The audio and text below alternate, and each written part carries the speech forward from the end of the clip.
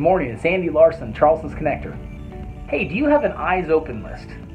You might, but you probably don't call it that since I just made that up. But basically, as Charleston's Connector, what I do is I try to introduce people to opportunities and other entrepreneurs.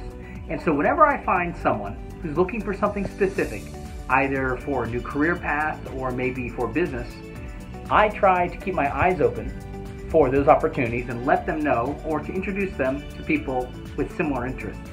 I call it my eyes open list because every time I meet someone new or every time I see an opportunity posted, I think of those people and relate the two. And you know what? There's a book called Go Giver by Bob Burt that I will list at the bottom of this post. And it's a great book. It talks about giving first and reaping the whirlwind that comes from giving first. Have a great day. This is Andy Larson, Charleston's Connector.